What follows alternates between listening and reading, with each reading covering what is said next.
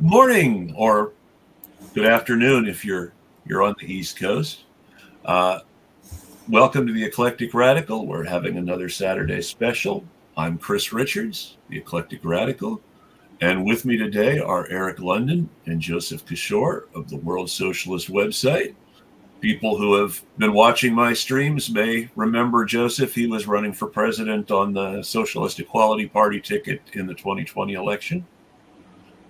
And we're going to talk about Trotsky and Stalin and some of the history that's divided lots of people on the American political left almost from the beginning, and how it relates now. And I'm going to let Eric and Joseph introduce themselves while I make sure that everybody who wants to see us can see us. Hi, guys. Hello. Hi, Chris. Nice to be here. Thanks for having us. It's really good to have you both. I always like the chance to talk to Joseph, because the things we agree on, we agree on emphatically, and we can give a good argument every now and then about the things that we don't agree on. That's true. Including on historical issues, which we've talked about in previous discussions. Which is one of my favorite topics. There is nothing more important than history and having conversations and working out these disagreements, because what has worked in the past and what has and the conditions that have changed between then and now are important for planning the present and future, in my opinion. Yeah, well, absolutely, and it gets to the heart of the issue that we're beginning to discuss, which is the attack by leading members of the Democratic Socialists of America on Trotsky, which we've written on the World Socialist website. Eric wrote an initial statement which recorded the details of the tweets by leaders of the DSA of ice picks and other really sort of vile and sort of filthy memes and supposedly jokes about Trotsky's assassination, but essentially glorifying that act, which was one of the most, perhaps the most politically consequential crime of the assassination of the 20th century. And we also have an open letter which we've directed to Maria Svart from WSW's International Editorial Board Chairman David North, which she still has not answered, calling on her to repudiate these attacks. But it really gets to why these questions are so critical, the basic issues of history. What is Trotskyism? What is Stalinism? That there was an alternative to Stalinism. One of the sort of lines that one sees among those who are tweeting these things is, and justifying them, is, oh, this was all 80 years ago. What does it really matter? It's not a big deal. So we're joking about the murder of Leon Trotsky. Oh, it's not really a big deal. In fact, it's a very big deal. The crimes of Stalinism had an incredibly disastrous impact on the socialist movement. First of all, in the physical liquidation of between 700,000 and 1 million people in the Soviet Union, and then the violence directed against the Fourth International, but also in discrediting or associating somehow socialism, real socialism, with this monstrosity. In fact, the socialist movement and its historical continuity runs through the opposition to Stalinism, which was led by Trotsky, and then the formation of the Fourth International. But these historical issues, what actually happened in the 20th century, are of such monumental importance in orienting a revolutionary movement today. And that was originally one of the things that Trotskyists and DSA had in common on a very short list, was a professed opposition to that form of Stalinism, at least on paper, and their cooperation with the government security services during the 70s and 80s was greatly was greatly justified by their opposition to that kind of Stalinism and expressed as anti-communism. Well, it relates as well, which hopefully we can get into in the discussion too, the role that groups like the DSA have played within the labor bureaucracy in the United States. I mean, the AFL-CIO and its international outfits are associated with the Federation for the Development of Free Labor, USAID, the National Endowment for the Democracy. I mean, these are organizations which prominent DSA members have been part of, and prominent Shachtmanites, we can discuss more the origins of that term, have been involved in, are responsible for massacring socialists across Central America, for implementing the Brazilian coup d'etat of 1964, which inaugurated 2 decades of military dictatorship, similar operations across the world.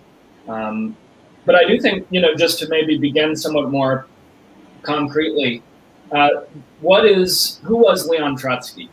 Why is this something which we take so seriously?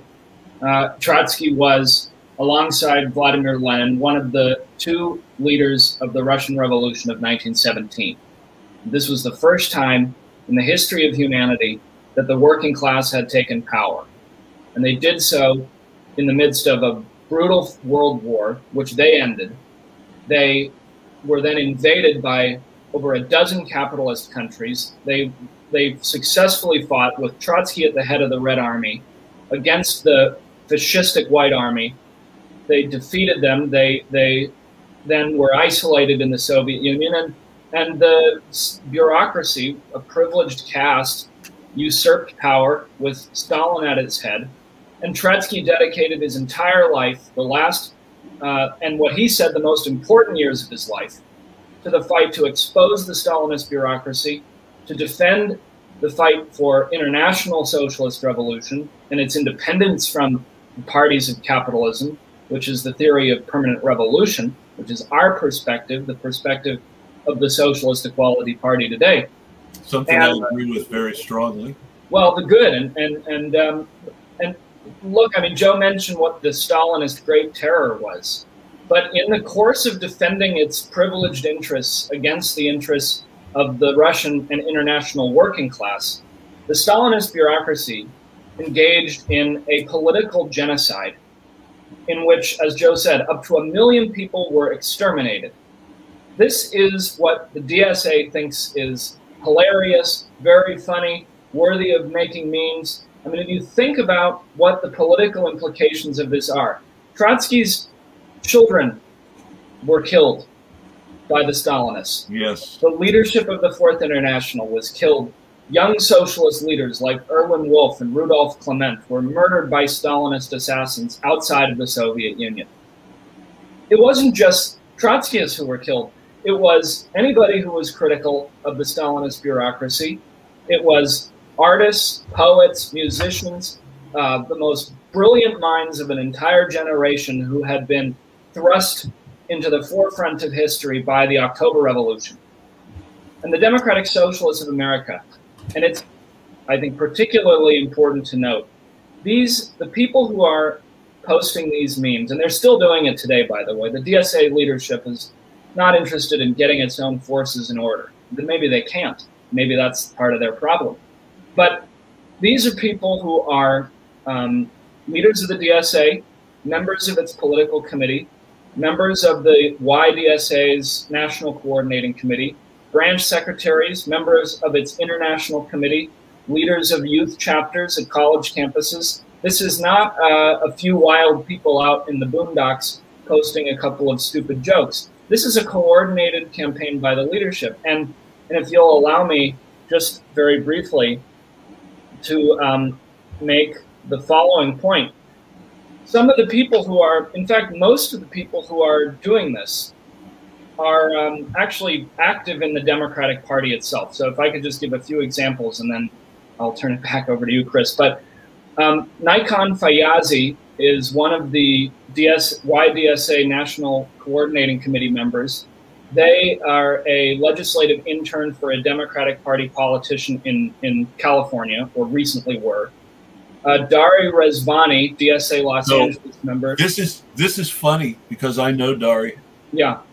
And I was speaking with Dari, and I had to actually tell him, you know, if you don't want to get drawn into some of this stuff, just don't like anything Alex Lawson tweets.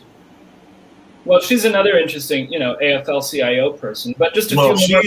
She's fascinating. I'll just leave it at that. But some of these people on the list, in addition to what you're talking about, are horrible trolls who go after everyone who disagrees in even the smallest bit with what's coming from the national DSA organization without any sort of mercy or basic humanity, and say some of the most horrific and false things, even beyond the Trotsky cartoon.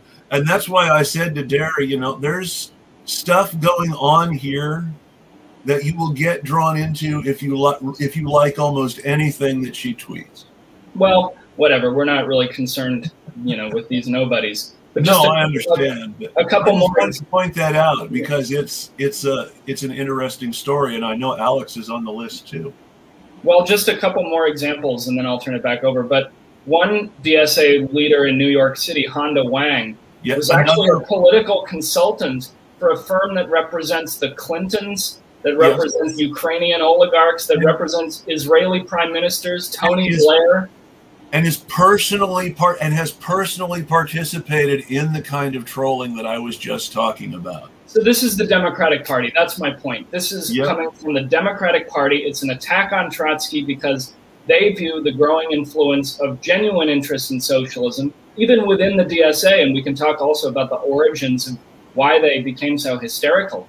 But the point is that they're trying to create a culture in which Trotskyism and Trotsky, for all he represents, and his struggle, the struggle of our movement against the degeneration of the Soviet Union and the fight for socialism today, that's what the Democratic Party can't abide by. And the DSA is the Democratic Party. There's nothing more to it. That's just what they are. Yeah, they're the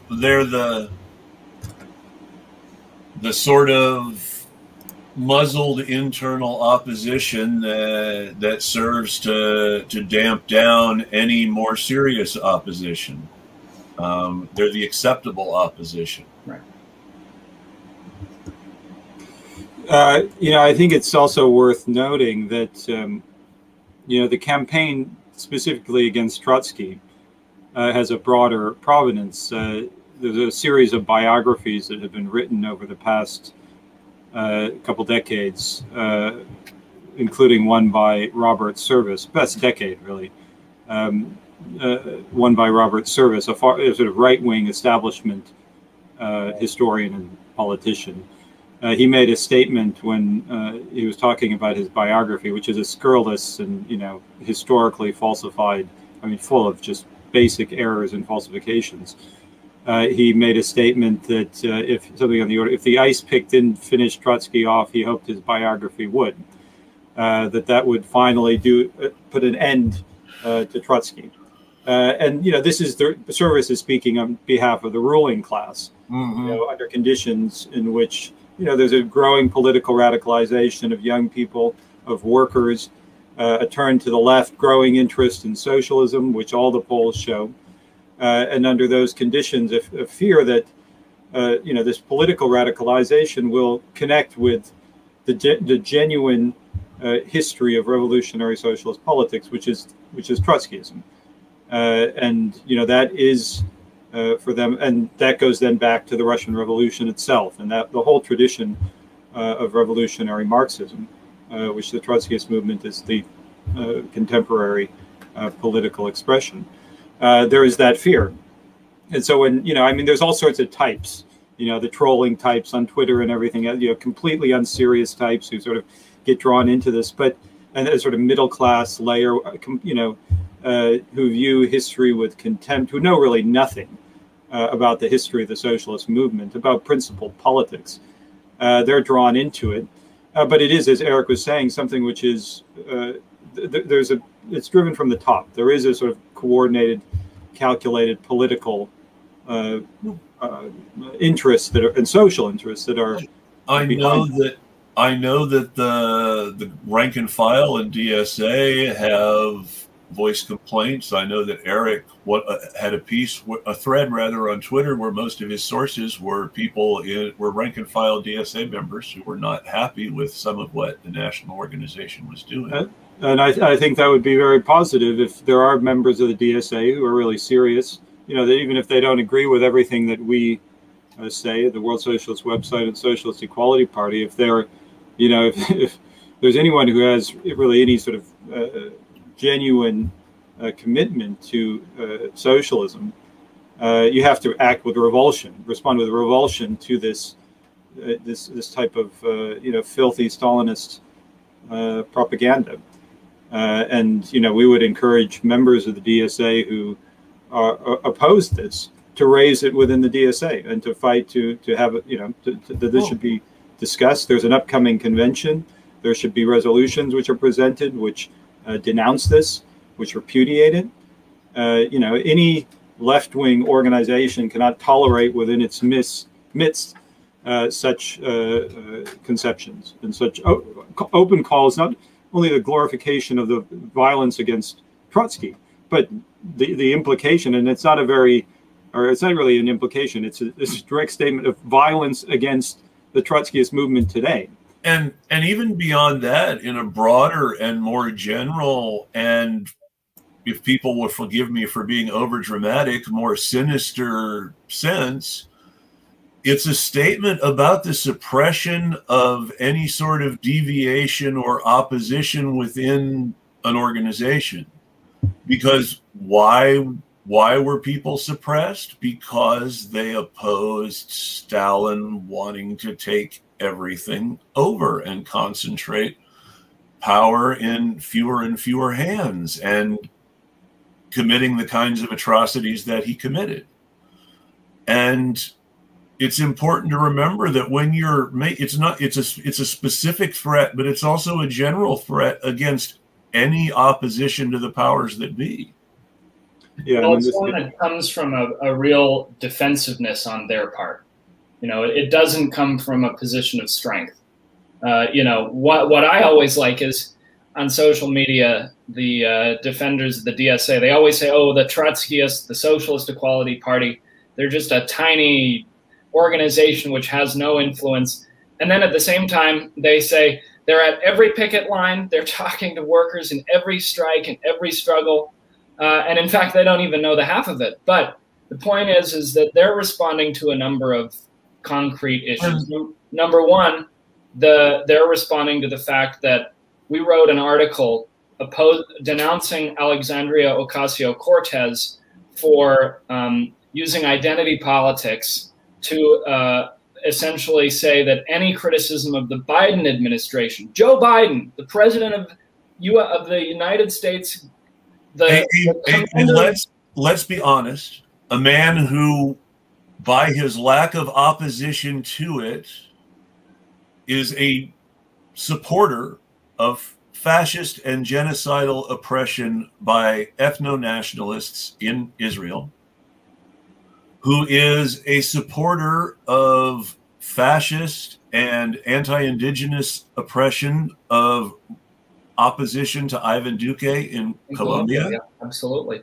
Somebody who is, I know you guys don't think of them socialists, and I never know exactly what I think of them, because, sometimes with international news, it's hard to tell which sources to follow, but the way that the tone on Maduro or Ortega, whether you support them or not, the tone on Cuba, whether you think it's a real socialist country or not, it's very much exactly the same as the Republicans, number one, and it's very right-wing, where they are opposing any opposition from even the notional left to the established order. And when Alexandria Ocasio-Cortez says, I think he's exceeded our expectations, or I would give him an A, that discredits her. Let's be frank. even if you still like her, and even if you still support her and you think she's just wrong, you should be critical because it's so obviously wrong. And if you do think that it's not just someone being wrong, then it's that much more important to be critical.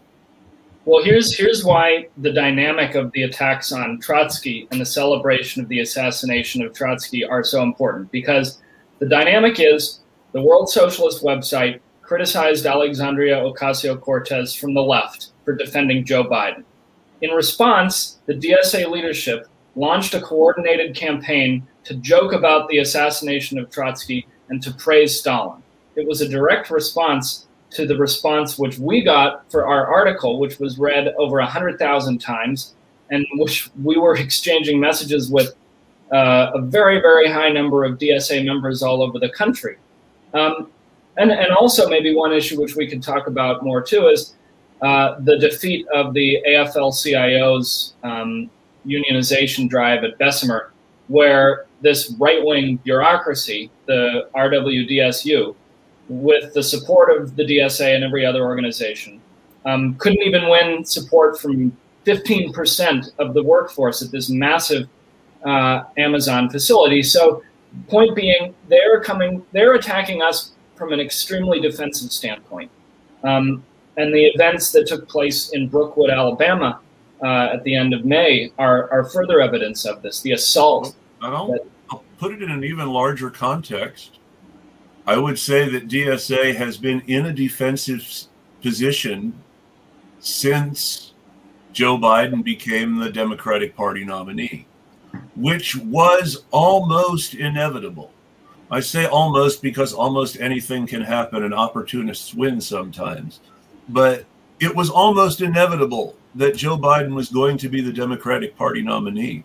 And yet when he became the Democratic Party nominee, DSA immediately went into a defensive crouch against anybody to their left, while at the same time, while the organization itself did not endorse Biden, prominent members of the organization were very active in criticizing people for not supporting Biden, for advocating alternative candidates to Biden, mentioning that Howie Hawkins existed.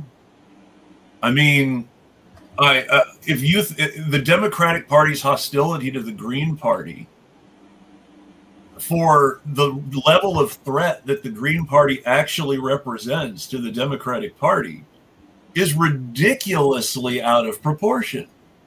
And anything genuinely left of that is considered impossible. The same people lie about SEP's positions. Well, they're for right to work and they're anti-union. They don't believe in strikes.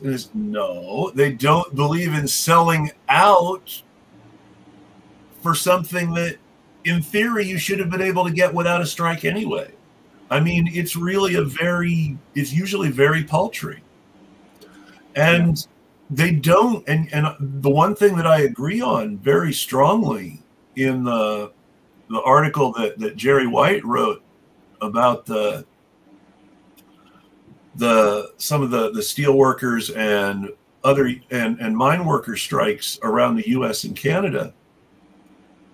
Why are these strikes all not coordinated in solidarity with each other? Why is there not a national strike in their support at other facilities by the same union in the same country? Isn't what that whole national union is in theory for? Yeah, well, that's, but of course they do the opposite. They isolate. I think in that sense, the lessons at Bessemer are very important. I mean, because the vote at Bessemer, which Eric referred to, was, it had the support of Biden. Biden made an explicit statement essentially calling on Amazon workers to vote in the RWDSU. There was a whole campaign in the media. Marco Rubio, the fascistic senator from Florida, declared he was in favor of it. And the union, you know, it was in the, you know, it was a whole campaign, and they ended up getting 13% of the workers to support the RWDSU coming in. There was a massive rush of support for unionization in Bessemer in my Twitter circles by people who, I don't know how closely they were following what was actually going on.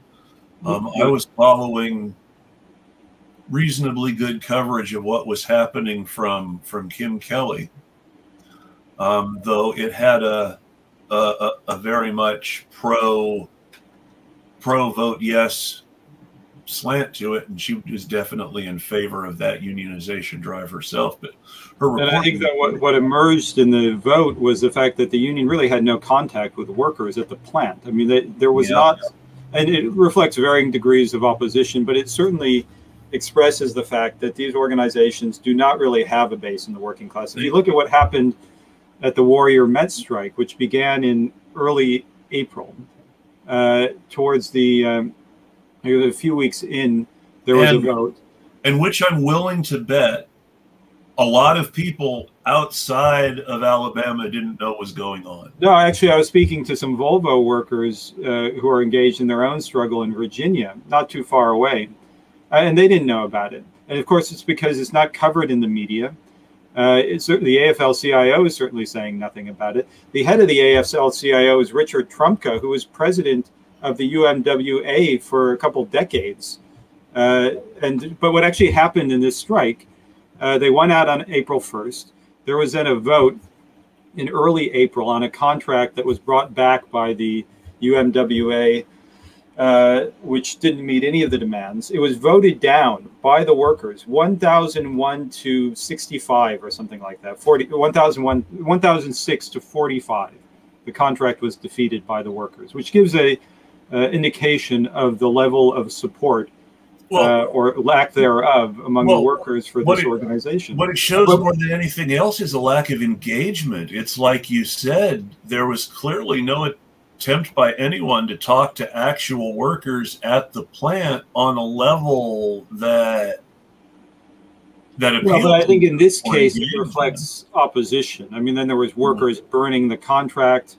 The president of the UMWA, Cecil Roberts, was being denounced as a sellout. I mean, you know, this is the conditions in which, and then what has happened since they've been isolated on the picket lines. There's been no attempt to mobilize broader support. As I said, Trumka, who with Cecil Roberts, they were both jointly in control of the UMWA throughout the 80s and 90s as it was selling out, isolating one strike after the next. Trumka has done nothing, of course, to even inform workers that this strike is happening, let alone mobilize broader support. But this is something which has been done again and again. The unions work not to unite workers, but actually to separate, to divide, to isolate, to prevent a common offensive against the corporations. I'm going to pull up a comment from the chat here, because this is a little bit behind where we are, but it's very much on topic. My apolitical 20-year-old son, this is about the Amazon union efforts, former Amazon worker, would walk by and drop extremely clear analysis on the Amazon unions and strikes without listening to one podcast. He said nobody must be talking to workers. And they weren't. They didn't have contact. I mean, it had far more support within the DSA and these groups than it did among the Amazon workers. And I mean, one, if we take a broader, because yes, Bessemer, Warrior Met, Sudbury, Ontario, all of these issues are related. In the last year plus, over 3 million people have died of COVID worldwide, and almost now 700,000 in the United States, more than every war the U.S. fought in the 20th century combined. Now, the trade unions, and this is not just in the United States, but in every country around the world, have played an absolutely essential role for the corporations in forcing workers to work in the middle of the pandemic. There have been hundreds of thousands of workers who have died as a result of those policies. We just wrote an article on the World Socialist website about Indian auto workers who are dropping like flies in the auto plants outside of Chennai. And these workers are telling the World Socialist website, that the so-called trade unions, which represent them, have been forcing them to work. This is under conditions where the billionaires have made trillions and trillions of dollars profiting off of death in the midst of this pandemic. And also, I'm glad you mentioned India, and I'm glad you mentioned billionaires. A friend of this show and a fellow anarchist, Brooke Binkowski, who is the managing editor of trutherfiction.com, has been trying to make people aware for a while of Malthusianism and a sort of political cult around passive eugenics in the American political establishment centered around a wonderful fellow named John Tanton. Now, basically the idea is if a pandemic happens, let people die, because that will make the working class easier to manage. That will create conditions that make the working class more desperate for their paychecks and more desperate to keep coming into work and not to lose their jobs. They'll be desperate to feel normal in all sorts of ways that will cause more death. And it's a very selfish management of the surplus workforce, especially in countries where there are a lot of people who might start to be complaining, like India, which are coincidentally the countries that billionaires always blame for overpopulation. It's India and sub-Saharan Africa and Latin America that Bill Gates or Warren Buffett talks about when they talk about overpopulation. When Democratic Party reactionary Larry Summers says that Africa is overpopulated and underpolluted, that's what he's talking about. And he's part of the Democratic political establishment, not the Republican political establishment that most of these Tantonites are part of. So there's this interest between actual fascists within the Republican Party and these corporate ghouls who give money to the Democratic Party that converges perfectly when it comes to this pandemic.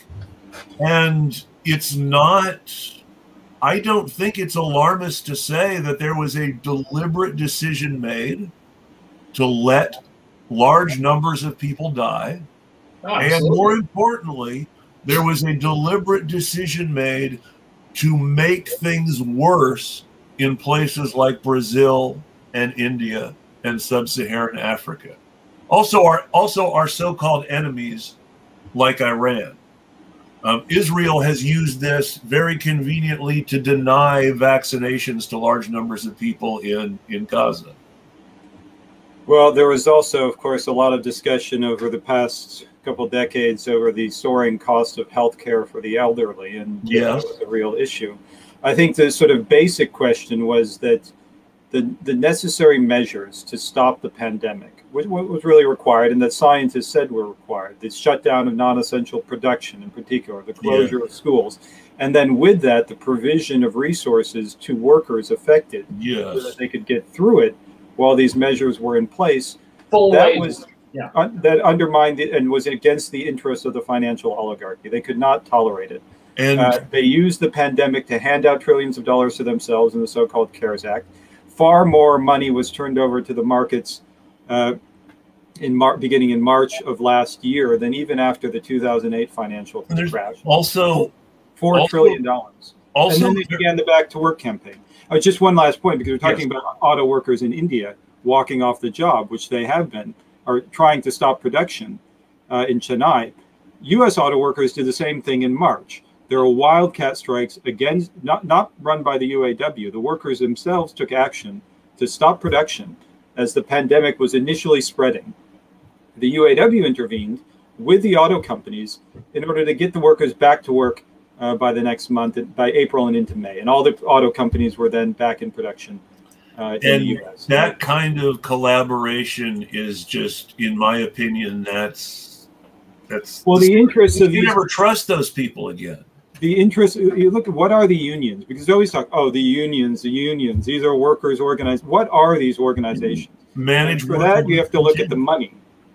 You know, these are organizations run by executives that make $200,000, $300,000, $400,000, $500,000 or more a year. They have assets in the millions or hundreds of millions of dollars, massive strike funds that are never utilized. They are heavily invested in Wall Street. The interests of these people are connected to the interests of the markets. And therefore, we're bound up with forcing workers back to work so that the markets didn't collapse. Have either of you ever lived in the South? No, I have not.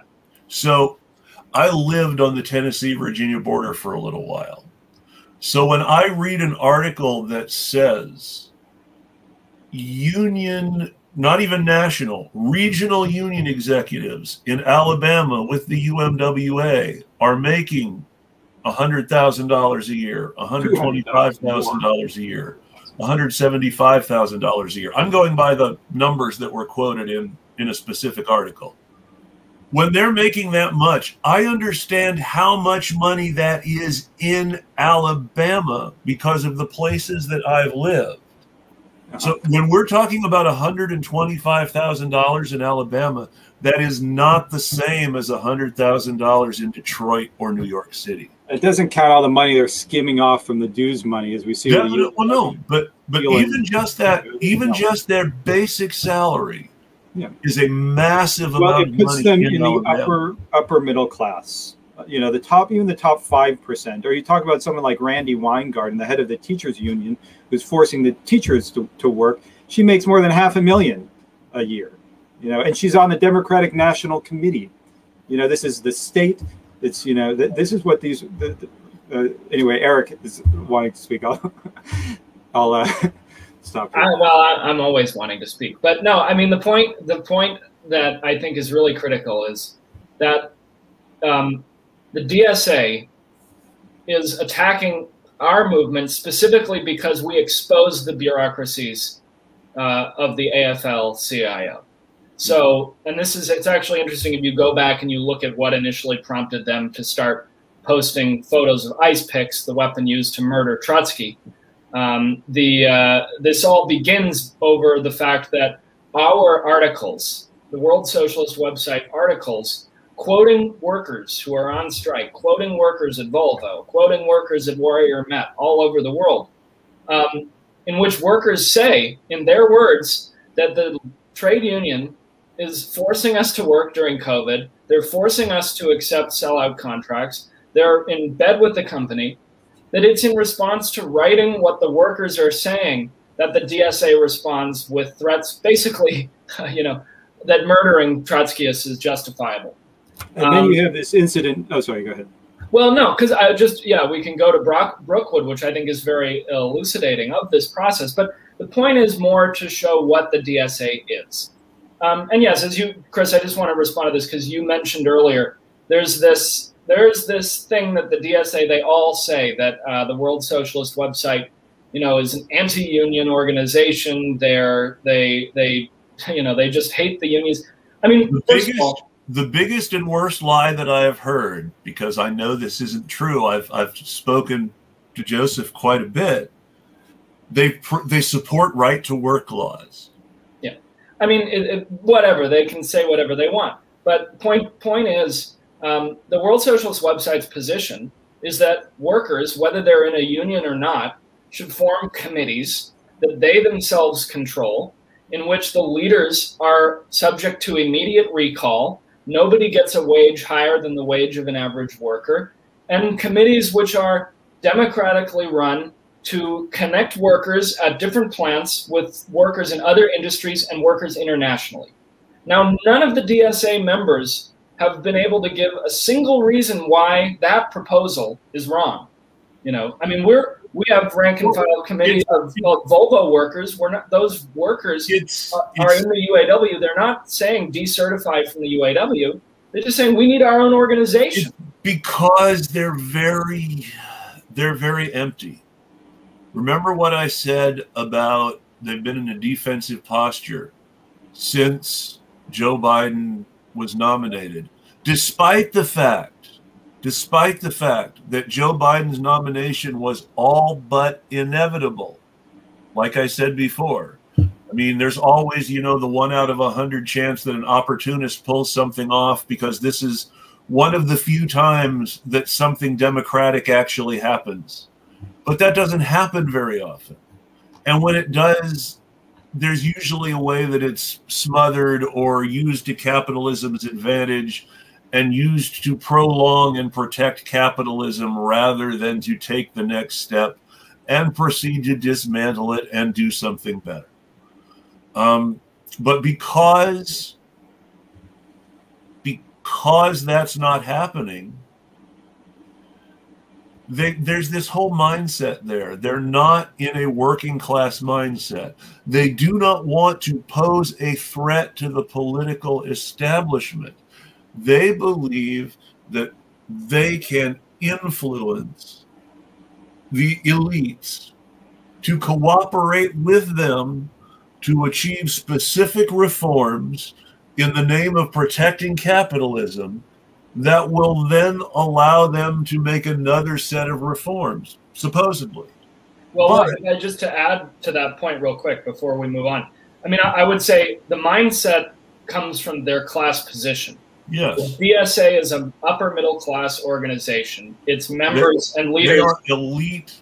In the frame that I use, where we have a system where there's landlords, bosses, and everybody else. The majority of people associated with DSA are what I would call the boss class. They're the suits. They're the guy in the office at the boutique activist NGO. They're the guy in the office at the union hall. They're active in the Democratic Party. I mean, they're active in the Democratic Party, or they are active in various local operations that do a lot of good on a community level, but channel political energy into failed candidates from the establishment on a state or national level. And they did not have a plan for what happens if Bernie loses. So it's really important to remember that if an organization doesn't have a plan for what happens if they lose a fixed primary being run by an organization that made the argument in court in California that they have the right to fix their primaries, because there's no such thing as a Democrat unless you are a dues-paying member of a Democratic Party club. So they're basically a private corporation. You're not a Democrat just because you're registered as a Democrat or vote for Democratic candidates loyally, or even campaign and organize for Democratic candidates loyally. You're only a Democrat if you are a dues-paying member of a Democratic Party club. And that is your ticket into the political establishment, which means that no matter how well-meaning and no matter how radical you are, you have to be the sort of person who can afford to pay the dues and afford to put in the time glad-handing. Well, I think, what is the DSA? The DSA, and of course, there are young people. Well, let's go back to the early history, because Eric mentioned Shachtmanites. And that's a good place to go when you ask what's DSA. DSA is the successor to the death knell of the original American Socialist Party during the Cold War, where their ranks had become so small that they were taken over by the Shachtmanites, who were refugees from the Socialist Workers' Party, who had left earlier, who had been bounced around the fringes of left politics ever since, and made a conscious decision to stop trying to organize the working class and to instead harness themselves to bourgeois politicians and bourgeois parties. Well, Harrington, you described the DSA as what you call the left wing of the possible. That is the left wing of the establishment bourgeois politics. I mean, if we're talking about, all right, what is the DSA? Its history. It emerged, as you said, Shachtman, who split from the Trotskyist movement in 1939, 1940. Yeah. Then on the basis of an adaptation, in its essence, to American imperialism, anti-communism, moved further and further to the right in the course of the 1940s, the 1950s. Then brought and Harrington, who was a close associate of Shachtman in the 1960s, brought it into the Socialist Party. And on the basis of ever more open support for war. And Shachtman himself was a supporter of the Korean War, and then a supporter, in fact, of the Vietnam War. And the Bay of Pigs invasion. Shachtman had I believe, an accurate conception of the bureaucratic ruling class of the USSR, but he then also had a failed image of the American state as somehow anti-fascist and pro-democratic in a way that allowed it to be influenced. And that wasn't an accurate view of the American experiment, especially not the American political system that was developing as being strictly Democrats and Republicans in an increasingly stratified and dominating position, to the point where, after the war, they would go on to take over the actual election machinery of the country that's now controlled by political parties and not by the government. Well, Shachtman aligned himself with the conservative, pro-capitalist and pro-imperialist trade union bureaucracy. People that he himself had condemned in his publication during the Great Depression, I will add. Yeah. And during that, and, Ruther and others, who were at that point associated or, they were involved in organizations that, were at that time could still be called working class organizations. Although in 1955, the AFL and the CIO merged on the basis of a pro-capitalist orientation and support for the Democratic Party and pro-imperialist. One of the great tragedies, because the CIO was so important in moving workers left of that, had been formed, the great industrial unions by socialists and insurrectionary struggles, including the sit-down strikes, which helped form the United Auto, including the period when the United Mine Workers of America were actually doing good things for miners on some level. Yeah, these were organizations which had been built through bitter struggles. Fun fact: Cecil Roberts is Ma Blizzard's great-grandson. Oh yeah, and Ma Blizzard was the partner in crime, literally, under the laws of the day of Mother Jones. So he is labor aristocracy. He is the great-grandson of a UMWA icon. Well, what's funny? That's too bad. It's a disservice to his family history. Yes. Just one thing, which just picking up on what Joe said. I mean, the DSA, from its founding in the Democratic Socialist Organizing Committee, was explicitly founded as a part of the Democratic Party. And its orientation within the Democratic Party was throughout the Carter administration, throughout the Tip O'Neill reign of the conservative Democratic Party in the 1980s, throughout the 90s, through the Congressional Progressive Caucus. So the DSA's had 50 years to try and push the Democrats to the left from wwithin.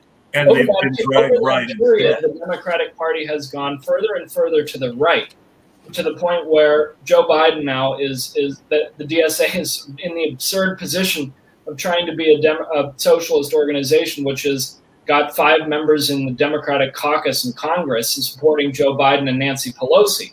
So just because I think there is an important and interesting, and by the way, I would say, for the old guard of the DSA, and maybe some of them are listening or will be following this, but people like Bill Barclay, Jack Clark, Richard Healy, Deborah Meyer, Maxine Phillips, Joseph M. Schwartz, Barbara Ehrenreich. These people know that the origins of the DSA were based on supposed democratic opposition to Stalinism. That was their whole raison d'etre. That was the whole purpose of their project. Now, yes, it was. As we've explained, it had its origins in anti-communism and an orientation to U.S. imperialism. The issue is that today, this is full circle. Now, the DSA, and these old guard know this, and they're concerned about this.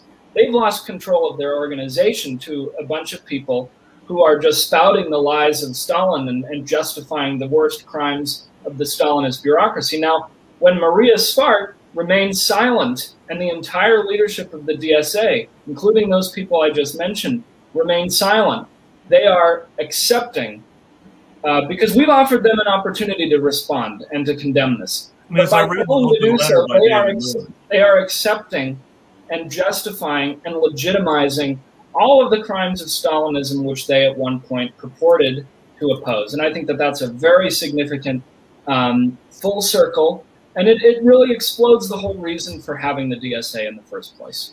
Yeah, but that's the politics of the Democratic Party, and I think this is what they are sort of channeling. I mean, just to give, this is the first issue of Democratic Left produced by the DSA. You can find this in their archives. You can go back and you can get all the PDFs. The first issue, edited by Michael Harrington, with the editorial written by Michael Harrington, in which he says that the aim in the presidential election is to build a progressive majority for the Democratic Party in 1974 and 1976 as a first step toward the transformation of the nation. And then he concludes, we do not want to purge the new politics from the Democratic Party. We choose rather to help bring out its best potential. And the DSA has been bringing out the best potential of the Democratic Party for the past half century. And the Democratic Party has moved further and further to the right. I mean, and they've dragged DSA with them. And they've dragged DSA with them. And now it's reached the point where they're, the DSA is, spouting Stalinist, violent memes against Trotskyism. And opposition to authoritarian leadership in general, which I can't stress enough, because in addition to the specific threat against Trotskyists and against SEP and Socialist Alternative, because quite a few of the people that Eric mentioned are people who were co-authors of an article in These Times called The Dangers of Factionalism in DSA, which was in response to Kshama Sawant's decision to join DSA and to ask members of her party, Socialist Alternative, which is by their testimony a Trotskyist organization.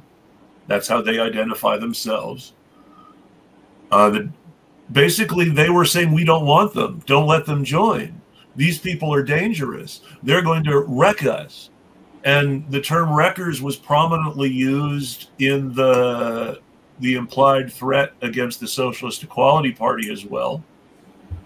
There is a broad fear of the Trotskyist movement, as Joseph and Eric have both mentioned, and also of any opposition, because they are also deliberately smearing people who are not Trotskyists, in some cases not necessarily seriously radical socialists, people who are still centered themselves in many ways around bourgeois electoral politics, but people like Jimmy Dore and Ryan Knight and Brianna Joy Gray, who are on the to the electoral left of DSA, if not necessarily radical and revolutionary yet.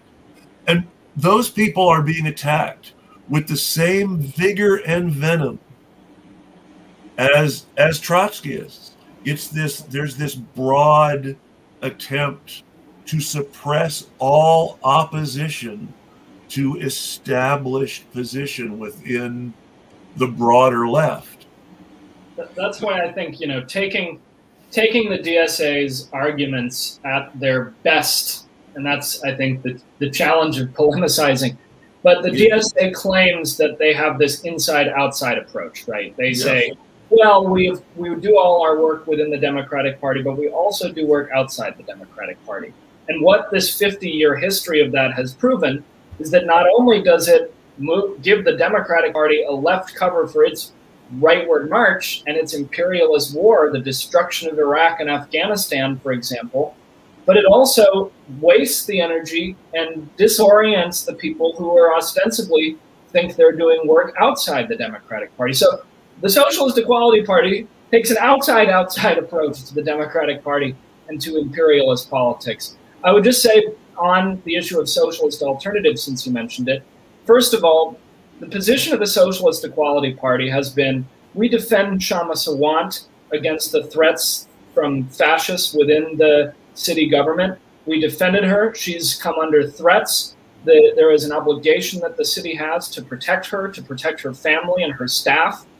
We have defended her, and we will continue to do so despite our political disagreements. Same with Ocasio-Cortez. She was almost killed on January 6th by a fascist mob, which attempted to implement a coup d'etat and overturn the results of the 2020 elections.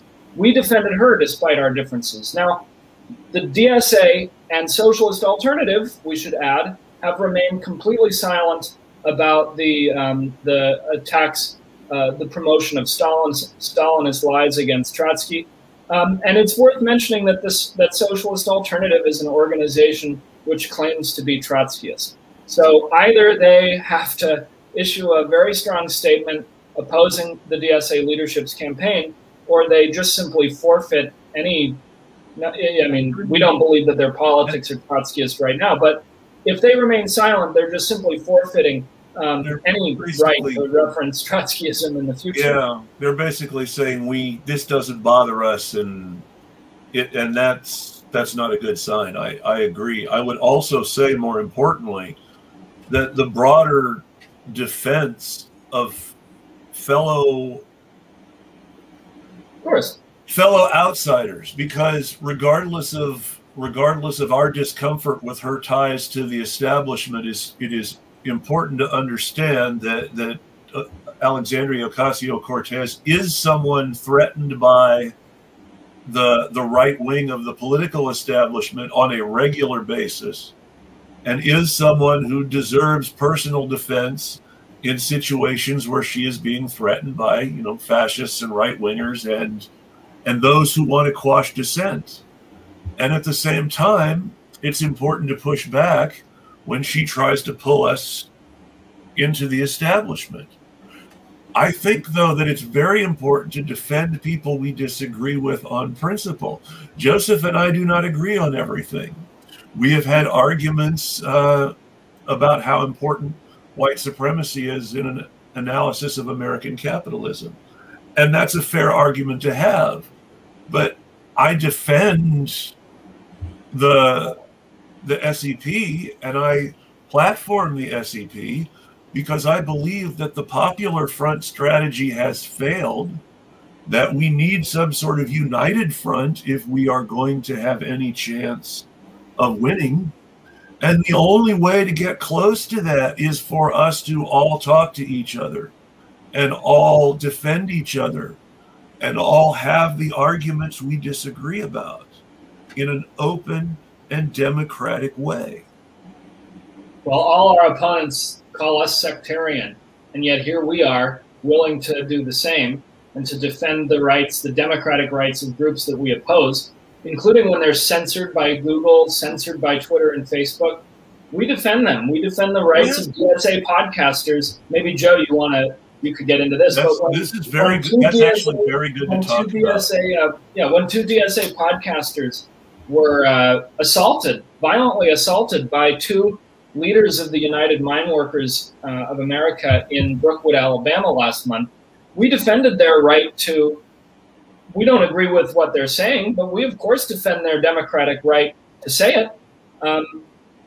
So, yes, I mean, we believe that this sort of slander that all the Socialist Equality Party is a sectarian organization completely ignores the fact that here we are willing to work with people to expose the promotion of Stalinist lies and threats of assassination by the Democratic Party.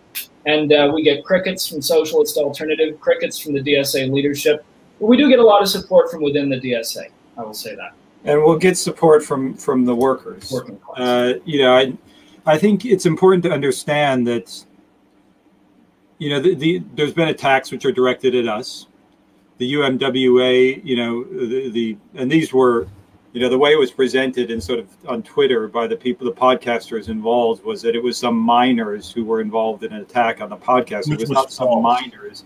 It was the president of the UMWA District 20, Vice President Larry Spencer, and another representative of the UMWA District 20, James Blankenship, both of whom are on the executive board of the AFL-CIO in Alabama. As is the writer of that article, if you check, he is their political associate on that board. Yeah, well, so this, but it was directed, and you know, there was this attack, and we defended the DSA members who were subject to the attack and denounced it. It was directed at the World Socialist website because the UMWA is terrified of the growth of opposition among miners. But I think the important point to understand in all of this is that the fundamental target is the working class. And the UMWA, what they are terrified of is the growth of opposition among their so-called own members. That is the workers that they claim to represent. And what they are very, very fearful of is that the opposition among the workers will take a organized and conscious form. And that's why there's this, you know, the hysterical opposition to the development of rank and file committees, independent organizations of working class struggle, through which the workers can in fact fight for their interests, can organize and unite and develop a coordinated struggle, not only in the United States, but all over the world. And they're terrified of that. They have created a social powder keg, the ruling class, to put it in somewhat of a broader framework. Again, I mean, the response to the pandemic, decades of growing social inequality, of relentless assault on the working class, in which the unions have worked to suppress opposition, the incredible concentration of wealth in the hands of the oligarchy, then the pandemic, which has killed over 600,000 people, in fact, more like 1 million in the US, 3.5 million around the world. The oligarchy has used it to amass unprecedented levels of wealth. They're carrying out austerity measures, demanding that workers pay for it. This is producing a social explosion. And, you know, what they're really terrified of is that. But we are oriented towards building a movement in the working class. And that's what they don't want, an independent movement to break the working class from the Democratic Party.